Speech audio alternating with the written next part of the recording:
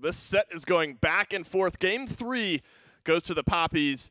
And this one probably the most methodical we have seen yet today. Gormizer, I think you look at what just happened, and that is a small lead that became a slightly bigger lead, and they just clean it up at the end. The Papis planted a seed early on. They go to solo lane. They send pretty much everyone over there. Yeah. And they say, cool, here's a little seedling. And then they just watered it until it flourished into a beautiful plant. I mean, it was exactly what you want from a SMITE game. Yep. Like, they get to the point where what was a 2-1 early on, then it becomes a 5-1, then it becomes an 11-1. And, like, they just stacked on stacked their kills to the point where they were so far ahead. The last time I wrote it down was about 11K gold 24 minutes in. Right. That it felt like they were not necessarily untouchable, but so in control of the pace of the game that Pikarinoobs needed something huge and breakout to happen, and they just couldn't get there. Well, I mean, you look at the post-game stats. Markus feeding out of his mind for the Papis, the one death. Can't believe it, dude. For him. It's hard, I think, to maybe him highlight. Yeah, get him out. Bench him for the next game. The Papis, I think it's maybe hard, but maybe not so hard to highlight a few of the important guys there. I agree with Aggro. I think Dracomariano on this Khepri had a great game. Yeah, I mean, the saves came in clutch so often. And the biggest thing about it, and Aggro made this point perfectly, and so did Finch, where it's just he's been playing very aggressive on aggressive style gods. Mm-hmm. And that game, he got to play aggressive on Khepri while also being able to save his teammates. Like, it just opened up the door a lot more for him to, or for his team specifically, to not necessarily play sloppier, but they could take more risky engagements because they have that second life now. Yep. And, you know, Scylla, I think, is maybe in an interesting spot. Some analysis during the game. I mean, she's not maybe in that conversation of, like, the best mid lane gods at the moment, but it worked out here for the Papis. I will say, I'm going to echo what Aggro said at the beginning of that game, was that Scylla does one thing really well, and that's damage. That's pretty much all she does. And you know what? This game, she got to do damage. It didn't really matter that she couldn't do the rest of the stuff because she didn't need to. She just had to set up, be there for kills. Crush does a lot of damage. Sick 'em once it's fully leveled is one of the best abilities you can have. And again, I'm a monster, especially if it's used maybe a little more haphazardly, is perfect for either CC immunity or just a little chunk of burst damage. And if you're lucky enough to find yourself in a position, maybe you get that, you know, juicy quadra kill, you find the resets on something. It's fun when it happens that way. Well, Markus on that Hoonbats, you know, despite the one death blemishing his KDA, big at the end there to close out that game. Izanami, you sort of mentioned during picks and bans that with the Scylla and the Iza, maybe you're looking more towards late game. I think Warchi played early game into mid game into late game perfectly. Warchi played the curve that he needed to, and he was on it the entire way until eventually, again, especially with Draco playing the way he did on the Khepri behind him, Warchi had no concerns in the world. He was very comfortable in it. That's probably something that comes from having a duo lane this long, how many years they've been playing together. They feel comfortable with each other. That Izanami was top damage, I believe, if I remember the stats correctly. So she was able to do so much in those games. Good rotations, and like you said, early game controlled the lane, into mid game, late game fights was making sure to dictate the pace of it. I agree. In game 2, or game 3 rather, the picks and bans for game 3 were kind of that first pivot away from the Janus and the Kukulkan, moving into the Scylla and the Merlin matchup. So big swing from what we had seen in the mid lane. I wonder if maybe these two teams continue to try to pivot things around. But I was questioning sort of, you know, you get first pick, and you were saying there's 3 gods that I maybe warrant that first pick. You have to give a couple away. Camazotz, very good spot, and I think in that last game, either warrants a ban or shows why you should be first picking it. And I'm wondering if Pikarinoobs are going to go back. I mean, they first picked it, then they lost it the first pick. Now I'm wondering, since they are first pick, they get this swap back over there. If that might be on their mind to try and scoop that up. And where you put it and maybe the curve of it, again, I keep using the curve of the game, but it's just such a good applicable term for how well you pace yourself into that. I mean, that game, the last one, was a real even one up until about 16 minutes. Even though Papis had a pretty decent lead, or a small lead that they had been cultivating for those first 16, it was around like 16, 17, 18 that they were like, okay, this is ours now. And I think Odin cements himself in that conversation. First pick here for the Pikarinoobs. Hoonbats, Persephone, Morrigan. Nothing to be surprised about there. Camazotz taken off the table, and Kukulkan as well is off the board. It had been kind of Janus and Kukulkan, as I've mentioned a couple of times, so Janus still available. Would you be surprised if one of the two teams goes towards him this time? I feel like whoever does, I'm not surprised if one of them picks him. I'd be surprised if they grab him first, right? Yeah, I hope if not, they right. say, yes, I want Janus, and then the other team is then like, okay, cool, now what do we go? I feel like one will look for maybe a different mid laner, Merlin, for example, and then Janus starts to enter the equation of the conversation. Well, Papis grabbed that Kukulkan. Remember, he was technically in that Guardian support role in Game 2 that they lost right towards the end when Pikarinoobs were able to turn things around about 35 or so minutes in. And they're going to go back to the Kukulkan here. They do have a Xing this time, though. Yeah. So maybe that more so seems like solo lane Kukulkan. Definitely feels like it. Feels like it. It's can hard to go say, over right. there as well. So it's one of those things that it's like, this theoretically works. Might be able to. Yeah, it's hard to say. Absolutely able to switch it. Predict up. the future, Gore. The best way. Not going to do that one. But the best thing about it is you could send either of them to the long lane with that Izanami, and you're feeling fine. I mean, that's right. As long as you have Warchi do what he did last game again, it's going to work out perfectly. It's just whether or not he can do it without the Khepri now, that is the biggest question. Izanami looked really good because there were a lot of times where he could get saved from maybe not necessarily mispositioning, but something going wrong for him. Now he doesn't have that. If Xing's there, you can peel, but you don't have as much. A quick update. Thor, Daji, Awilish, Kumbhakarna round out the final 4 bans for both teams here. Set, though, picked up for the Papis here, and that's something we saw Sino, I think, have a world of success yesterday in the jungle with that set. If I remember correctly, everyone on Twitter was just saying, retweeting the clip saying, you don't give Sino's set. Yeah. And if you can live up to that kind of expectation, it showcases what he can do in the jungle, though. It's a lot of control in a fight. He can go perfect for those fakes into the back line. It's just, again, making it work in the right order and, again, riding the curve that they did last game. Well, Gormizer, it's another Scylla locked in here. I can hear Finch and Aggro having a conversation about it right now. I'm sure that's another talking point we'll bring up. What do you see a bit unsure about here, though? I don't know how well it fits against Pikarinoobs this game around. There's a lot more to maybe lock her down. She's going to have to use her ult maybe more defensively this game than offensively. And Papis, like, if they are able to get ahead of the curve and start fighting the way they want to on their terms, absolutely. But Sobek, especially once he starts rotating over, is going to be able to make that Scylla bait for his Merlin. And the Habwa in the jungle, more than likely, coming around. Yeah, do you like that? That is deadly in the right hands. That's going to be an interesting matchup against the set. I'm actually really excited to see how that one works. Is that where you think that this matchup hinges on, kind of the set Hebo, whoever's able to make the most impact? Definitely as the game goes on. Sure. Habwa is going to he's going to need the items, I think, to match up. Scylla is like, essentially they're on the same kind of power curve. Once you hit late game, you're going to two-tap someone. It's just when you can get to that point. So I'd keep my eyes on the jungle for Pikarinoobs to see if they can do it. We're moving into Game 4. Papis, they could end the set right here. Finch, are they going to do it? Papis have a really good chance, man. They just look so strong throughout this set. And Pikarinoobs looked a bit like they were waning last game, just from what I was seeing. Like you said, it was the weakest performance we've seen from them yet. But I do kind of like their draft. I mean, they've got Merlin, Heimdall, they've got this Odin that everyone talks about how strong it is lately, Habwa in the jungle. I don't super love Sobek support anymore. He feels a bit old to me, but still, this is a good draft they've got. I agree. I mean, they do have the Odin, but at the same time, Papis have 5 gods that get out of Odin Cage. That is, without damage, though, that probably won't be a thing. Of course, that does matter these days, is the ability to break out the enemy team and not just if they can jump out, because they still will take damage, but I don't know. I just think that Papis' draft is really on how well Draco's going to play the Xing, because Draco was the difference maker last game in my mind with that Khepri. How well can he do it again on the Xing?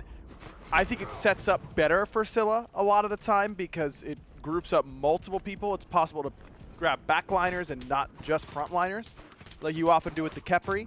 So there's certainly wombo combo potential. You don't even need Chekio there necessarily. A Spectral Projection and a Dark Portal together will certainly do the job for you a lot of the time, but I don't know. I just think that Draco's going to be the X factor here.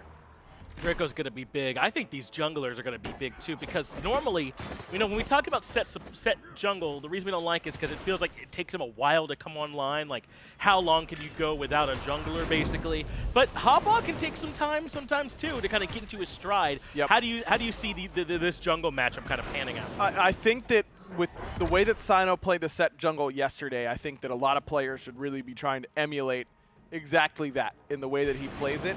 But that style doesn't work nearly as well against the Hebo in comparison to something like Hunbats or even Thor or something like that, where that upgraded shell pickup at level 12 gives him such great all-in potential. Against Hebo, that doesn't really help you that much. I mean, the block stacks don't matter. That extra little bit of HP probably won't be the difference maker. I wonder if Markus is going to go with that style or if he's going to be forced into that Aegis, which I think is a pretty big deal in this matchup. Rapio's got great damage potential. I think I'd like to see him go with a Bancroft's Talon outside of that tiny trinket that he started with, because that gives him the potential to get low and then immediately give that huge boost of power and lifesteal and flatten Markus with a crushing wave. It's going to be a big deal, right? Just which one of them starts to come online first, who's having a little bit more of that impact, because when things get late, both of these junglers are going to be potent, right? We're not going to worry about that. Exactly, and a big reason why Set's able to out-trade a lot of other physical assassins in the late game is because of Sandstorm. It gives you physical mitigation, and because that upgraded shell that Sino was going for, that gives him the ability to keep his DPS output high, but those block stacks are more relevant there, and late game assassins have burst, but not Hebo level burst. Up against a magical damage dealer, it's a little bit harder for this Sandstorm to really matter, because it's, well, again, only physical damage, 15% on that reduction. So it's really got to be IDavy that has to be very worried about where the set is. But I talked about this yesterday when it comes to Heimdall. I think he peels assassins off himself very, very well. Between that Gallarhorn knockback from 2, using that Bifrost effectively to get away, and the outright damage you can just put out by using that Through the Realms ultimate as an offensive tool instead of a defensive tool. I think it might be tough for Markus in this game. I don't think I'd be very happy with my position if I were him. It's going to be tough. Markus is going to have to make sure that he's executing at a really high level. Another thing to keep an eye on, though, is this Scylla going to have quite the same level of setup as she had before? I mean, I know you mentioned that the best case scenario for a Xing ult is really high, but I think the variance is a lot wider, right? That top end is good, but all the range in between is going to be a lot less consistent. I agree with you, but I think that Xing is... I'd say Xing is the strongest Guardian in the game right now, so I think that from outright power level alone, you aren't upset about getting the Xing, and you took it away from Mizzega, who played it a lot earlier on, and forced him onto a Sobek pick that, I agree with what you were saying earlier, feels a little bit outdated at times, so... And plus Mizzega's been a bit risky sometimes, right? Sobek is the kind of god where that can really get punished. Exactly, it's very easy to punish him. We will be able to grab one with the Whirlwind of Rage and Steel. I spoke too soon. IDavy with the delayed beads does manage to avoid getting pulled. Nice little Bifrost, more for style than anything, but he does make it out of there, but it costs the beat. That's all that Draco wanted in that instance. Good dash away from Mizzega. He would have probably preferred to pick up the Sobek because that's a guaranteed kill pretty much, though Warchi has him back to base, so maybe they would have been a little bit damage light in that instance. You can fall a little bit short in moments like that, even if you have the full combo of Spectral Projection and Dark Portal ready to go. I don't know if he would have had the damage anyways, so getting beads is basically best case scenario. I'd argue so, and that does, in a lot of cases, make the Heimdall a lot less safe, right, without having the ult. He does have the CC immunity on the ultimate, which we saw used, I think, by IDavy earlier on in this set quite well, with the timing of the Unbots and the Fear No Evil. So certainly IDavy is someone that can use that ultimate well to remaneuver when he needs to, but you just, on someone like on Heimdall, you really want to have those beads available. Definitely. I mean, it's such a big cooldown, and you can't really react like you can with Sobek Dash. Bifrost can get you to a different area very quickly, but is it going to be fast enough to stop getting picked up from a Xing? Probably not. And this is something that's worth noting about Heimdall, by the way, as well. Any hard CC resets your portal timer on when it's closing around you. That includes the knock-up from Xing and the root from Xing. So if you're almost about to transport and then you get knocked up or even just the second half and rooted, it's going to stop you from going through that. So that's something that IDavy has to be very, very wary of in this game. And the more you talk about it, the more it sounds like Davy's kind of the target if you're on the side of the Papis, right? That Markus has a good matchup there, so does Dracomariano. So really there's going to be so much on to Davy about how well he can avoid some of this extra pressure. I don't know that I'd say that that Markus has a good matchup against Davy. I think that's the only one that he doesn't have a bad matchup against necessarily. Well, this is exactly what we were worried about with Mizzega, isn't it? Blink into charge prey, finding nothing. That forced him to also expend the lurking in the waters, and that makes him a much better target. Lurking in the waters is a good tool to avoid the whirlwind of rage and steel, but without that now, Mizzega's probably a prime target. Oh, easily. And Draco just kind of watches him whiz by and miss. Sweet. That's exactly what I'm going to be going for. Surprised that Draco isn't playing up on that corner right there and just blinking in and immediately using that whirlwind. No boots for Draco, though, is worth noting, so he doesn't have the movement speed to really close that gap very effectively. He went with that Gauntlet of Thieves Rush, so maybe a little bit of a slower start for him at mid. And you know, we were doing all this talk about Davy and how he could end up being a focal point in this game. I mean, it's worth talking a bit about his history because there was a while where he was kind of Vaporish Coast-like, right? Sure. Over there in rival Xbox or EU Xbox, where they came from. But I think he shed that title and started playing well in his own right, as Rapio has to use the beads to get away from the Whirlwind of Rage and Steel. Warchi, though, being ganked by Pikarino on the Merlin. It's working well. They find first blood on a Warchi. Easy kill right there, and that Heimdall has a great counter matchup against Izanami because of his ability to see through that stealth. He can communicate that very easily. And now Mizzega in no man's land. You might be thinking, well, he's out lurking in the waters, right? No. That's going cooldown, and Markus gets a nice return kill. And what's best case scenario if he hits that pluck? No idea. That he dies closer to his tower. That's best case scenario. Set tries to stick on top of Rapio on the hop-wah. Like him using the clone there to try and find some turnaround potential, but even low on mana, Rapio makes it out. And now Davy gonna catch Markus, perfect! And Pikarino gets the kill. I guess he earned that one, but really Davy's the one that cut it off. Ooh, good I'm a monster though, coming from Czechio. Will at least get something on the board for the Papis, but that Hebo matchup for Set can be very difficult. Not only that lack of magical reduction on the Sandstorm, but Set kills you by slowing you. Yes. And Hebo doesn't get slowed. As long as he has his 2 up, it's very easy for him to just walk out, just like we saw. Mizzega might be looking to right some past wrongs if they can catch out this Chulainn of Creed beyond the tier 1. We don't need the charge prey there. We get the kill either way thanks to overpowered USB. Covering the out, you know. Right. That's you force him back right there. That's smart. I use my ultimate for that usually, but certainly charge prey works there.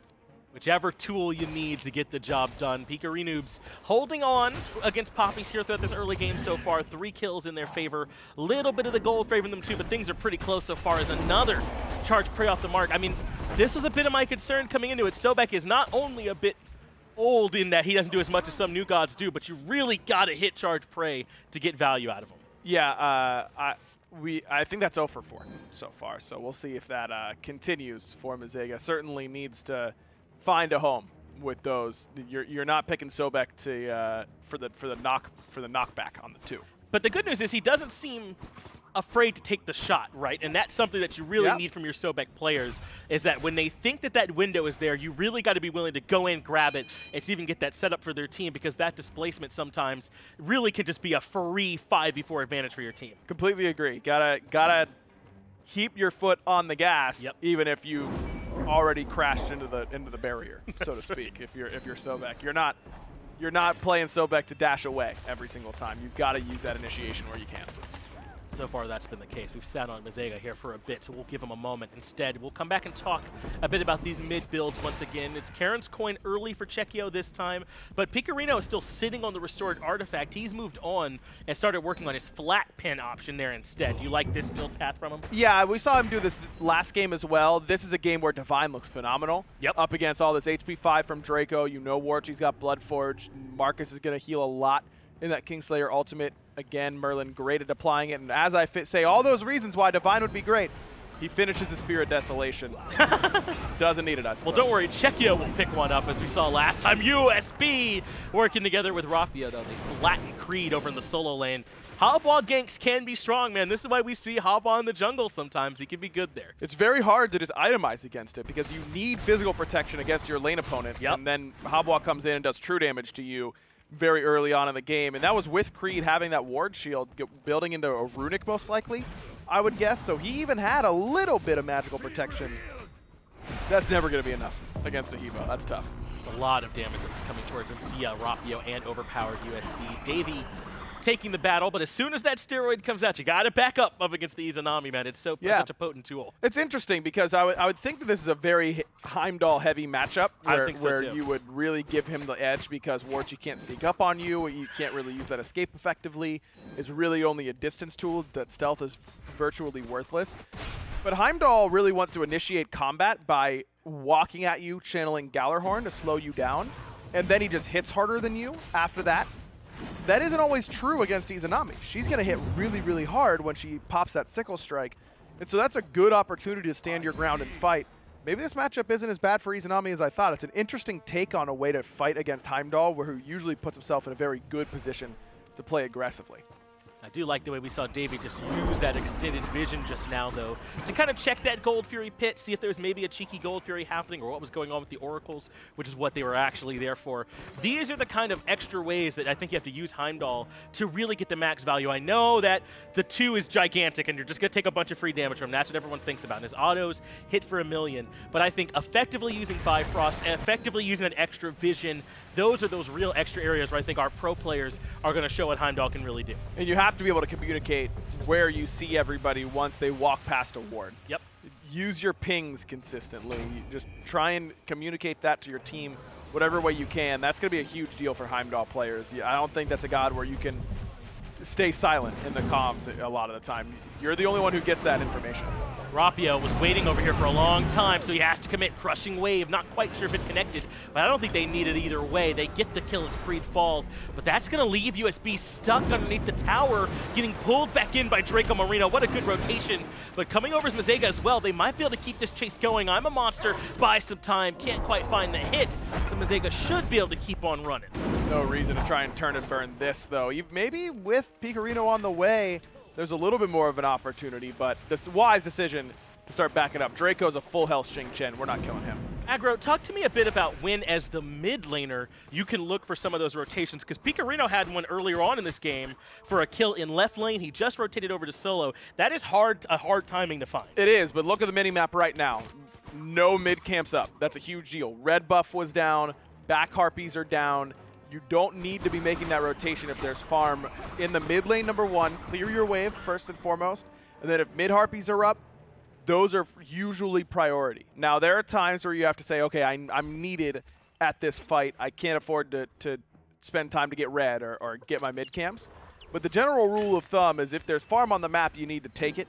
And then you can go and try and make a play in one of the side lanes. That is that's a huge part of mid lane, is really maximizing your effective farm before you make these rotations. It's true for every lane, but mid lane has so many more options because you can go either side. Yep. That it seems a little bit more tempting in that role than it does in others. But for the most part, if mid camps are up, we're getting those. If backs are up, those might be worth getting. How likely is that rotation to actually pay off is a big part of it as well. I think Pikarino has found that balance so far, at least throughout these first 15 minutes here in this game on that Merlin.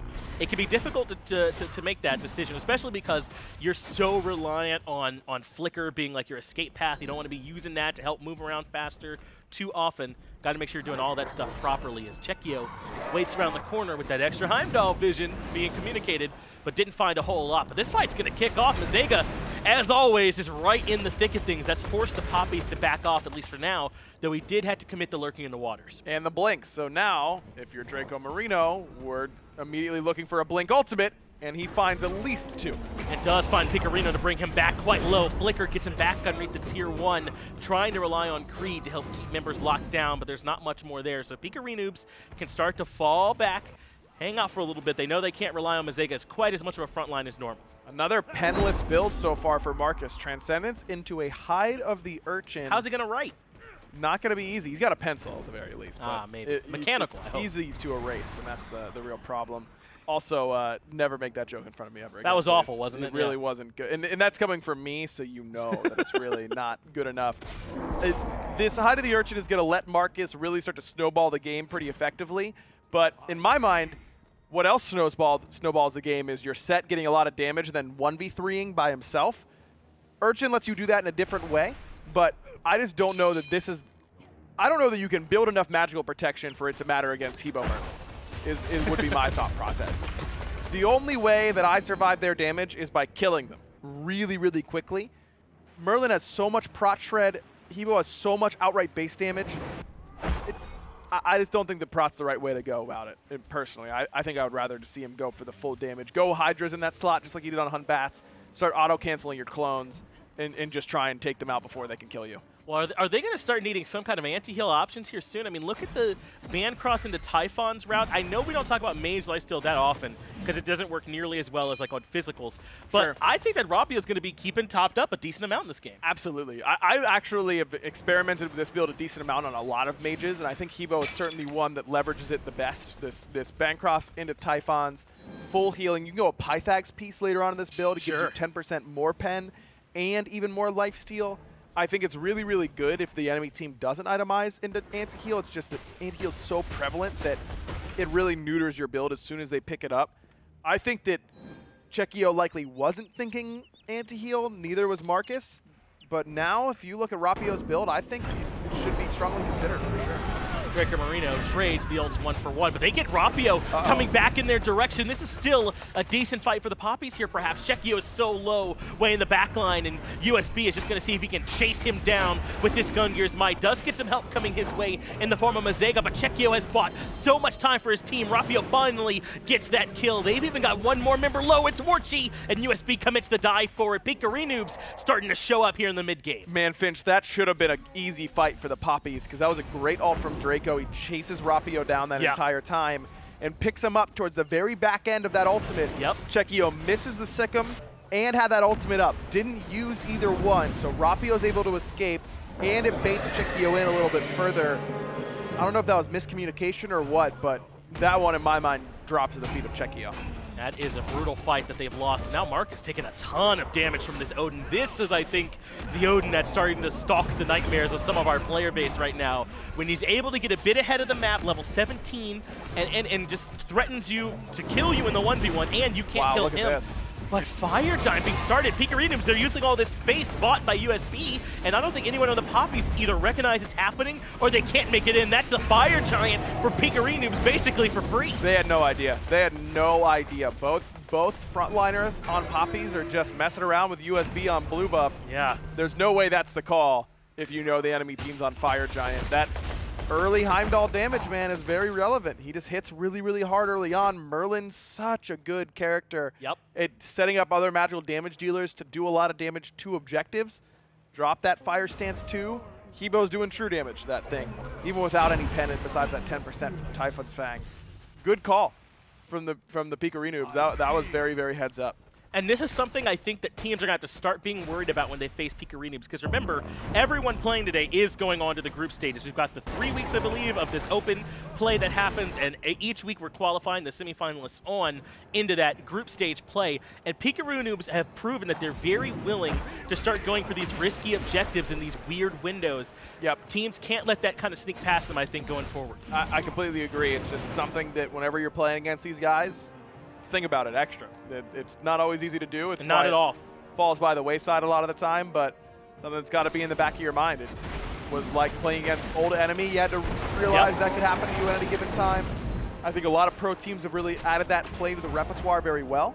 But at this level, it's usually specific teams that do it well, and Pikarinoobs have certainly been one of them.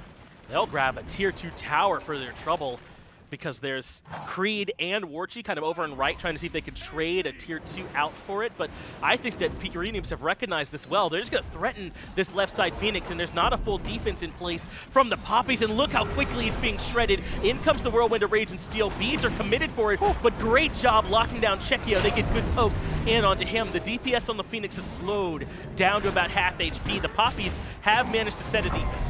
Davy's in a little bit of trouble, though. He's pretty far forward right now, but seems to be willing to stand tall and fight even without any relic. This is getting risky. Yeah, Davey clearly feeling himself a bit, but now the Papis ready to move out beyond the Phoenix. They did get the tier 2 over and right, so far this is fairly even, but Dracomariano pulled back in. There's the charge prey we were looking for. Dracomariano falls first. Markus low 2, and Rapio completes the killing spree. Now they've got 4 and the Odin showing up to make it 5 to push into the Phoenix. This should be a left side Phoenix. Creed just isn't healthy enough to be an effective frontliner. for the defense here. You should just give this up and make sure you don't lose the game. That's exactly right. You don't want to lose too much, and Warchi does get caught. Beads forced out from him as the left side Phoenix comes tumbling down. Fortunately for the Papis there, Aggro, and I mean fortunately, they don't end up losing more on the back of that fight. I agree. Overpowered USB had the cage. What are we waiting for? I mean, that was the time. If you can kill Warchi there, I think that's game over, but they just don't have enough. They could have gone for the end, but a lot of towers still on the map, a lot of damage still on the table for the Papis. Getting lunchtime. Yo, you want to hit that? Yeah. I'm hungry. You know, that's how it is sometimes out here. Papis have a lot of damage between the Scylla and the Izanami. Maybe it's just safer to back it up and get these towers. That's going to be the call, but Dracomariano, they want to take the fight after the tier 2 goes down, and Rapio is so much of the damage to Pikarinoobs as he's been taken out. Creed, though, manages to get back out of the cage. Good job breaking that wall. This is a decent fight from the Papis so far. They've got a pretty good chance, but look at all this regen for Pikarinoobs from that Fire Giant. They're all plenty healthy. Yeah. They're able to really stand and fight if they need to. Pikarino's got plenty of damage still in the kit. I mean, he's got a lot of gold in hand, I imagine. So doesn't have Soul Reaver yet. 3K. Yeah, 3,000. This should be just a full reset in my mind if you're Pikarinoobs. That's actually a great point. As far as this fight was concerned, really Chekio was a bit ahead in terms of the build path at that point. So Pikarino going to hit a really big spike, I think, off of this back. They've got the Fire Giant buff falling off right now, and then they'll head back over to the Fire Giant here in this next minute to try and fight it. Papis, though, only down 5K. They did lose the furthest Phoenix. How do you feel about them coming out to contest this next FG? I mean, it's just not a horrible spot for them. I mean, it's only a 5K deficit, right, but it's not a lot. At the same time, it's going to be kind of hard for them to consistently clear these waves. Are you sending Creed over there and then letting him TP in? He's going to have to use a lot of resources in order to get it done. So maybe you try and time a transformation from him in a play where you put a ward deep and try and get him behind Pikarinoobs already pre-transformed. That's kind of where I'd be looking, because you can't afford to let your Titan take this many fire waves. I'm not lying. I kind of forgot Kukulkan was in this game. You talked about the transformation. I'm like, who are we caring about? Oh, you're right. Creed is in this game and just has not done a whole lot, has he? No. I mean, he overextended, got picked between the towers. Then Rapio came over, killed him again. Then they killed him again right after that. I mean, he got taken out of this game pretty effectively. Yeah. It's not. I think there's a misconception on how you take players out of the game. It's usually not one kill. It's a kill followed immediately by a second kill that really does eliminate you from being a factor in the game. Well, it looks like the Papis are not going to contest this Fire Giant. This will be the second uncontested Fire Giant that Pikarinoobs have gotten this game. It turns out that's typically a pretty good recipe for success here at this high level of competitive SMITE. So they'll be looking to take down this tier 2 tower and right. And then how do you want to see them split up this push in terms of threatening to break the base? Normally you've got a physical assassin, so they're very good at pushing these towers. That's not the case this time around for Pikarinoobs. So a full 5-on-5 might be the call. Papis have really been the initiators. Even on that left side Phoenix, there was Draco blinking in and looking for these pulls off that ultimate. Wouldn't surprise me to if Pikarinoobs just wait and see if Papis will continue to try and be the engagers. Just hasn't gone well for them up until this point. But Markus did just finish off his Bloodforge. That's a big power spike. Still exactly 0 pet in the build for him. Mizzega goes in, charge Crane. I think he got the beads out from Chekio. That's exactly what he wanted. USB gets pulled back to the grab, but Markus in the back line blown up. The knockups were there, and the set never really even gets to get started. Pikarinoobs are a bit low, but they're going to sustain back up with FG and try and make another surge. Just like I said, there's not enough protection in the world to save you from this amount of damage. You may as well just wait for your opportunity, be a little bit more patient, and then go in there and try and find the 1v2s and 1v3s once some cooldowns are down. Markus is a little bit too impatient on that initiation. One stack on that Urchin. It's really not quite worth it at that level. USB has moved into the backline. He's got all the focus on him. Look how much space that this Odin's been able to buy for the team. Stuns out Warchi, even through the Aegis, and Rapio right there to complete the kill. Right side Phoenix low, and should be dropping now any second with the 2 Phoenixes down. I say that, left Phoenix back up. They can start to threaten this Titan right now if they want to take the 5v3. They should. I mean, Markus is up in 10, but you still have ults for Davy and for overpowered USB. You can play it really safe with that left side Phoenix respawning, but I don't know. I think that this could have been an end. Creed has been caught out though, locked down and blown up. Rapio has the damage and the rest of Pikarinoobs have the CC. That should open up now this mid-Phoenix. But remember, Markus back up. Does not quite have Kingslayer yet as Dracomariano goes to the back and grabs 2. But the mid-Phoenix burned down. Rapio ults forward and they're able to force Dracomariano all the way back to the fountain, all the way back to the base as they get the kill. One more has been caught by the Heimdall. That's Markus. He comes right back into the waiting grips of Pikarinoobs. Can't quite find the charge prey, but the Titan's low. Half HP on that one, Mizzega. One more death at the end, but that's the game for Pikarinoobs. We're going all the way to a game 5. I mean, that game, it just felt like the Papis never meshed. Like, they got that huge game 3 win, and then they were like, all right, we won the set. And they go, wait, no, guys, it's a best of 5. And they you know, they're already in the shower or something like that. They got to dry off real quick, run back to their computers. The comp didn't work nearly as well. Draco being your primary initiator on the Xing Chen did not work nearly as well. I thought Chekio did not look great on that Scylla. A lot of ultimates, again, right there at the very end. He picks up Rapio at the ult. Where's Chekio's I'm a Monster? It wasn't there. Markus did less damage than the Sobek, and Sobek hit 1 pluck all game. Yeah. That's not enough. You need more from Markus in that game. You need more from everybody. How could you ask for more, though? The very first set of the day, we're going the full distance. Game number 5 right on the other side of this short break.